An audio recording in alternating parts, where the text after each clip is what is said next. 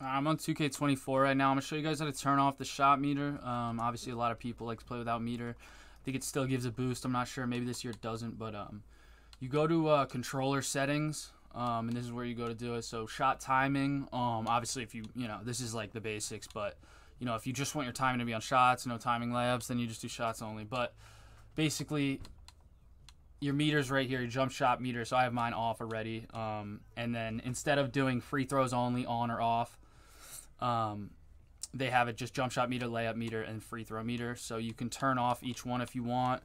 You can keep layup timing on with layup meter off. I mean, there's, you know, you could do a whole ton of different things. It's basically just up to you guys. But yeah, that's where you find the settings. Controller settings in the main menu. And yeah, if this helps, drop a like on the video, comment if you have any questions, and I appreciate you guys watching.